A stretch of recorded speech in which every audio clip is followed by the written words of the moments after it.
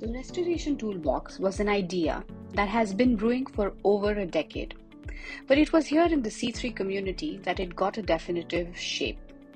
We wanted to challenge status quo, to create a platform that was participatory, inclusive, and innovative. Through the C3 program, we not only achieved that, but were able to build a community that extended all the way from China to London, from Barcelona to New Zealand. Fortunately, during this process, we found Decidium, an open source participatory platform that was built with a similar vision as us. We were able to collaborate with them on building our platform.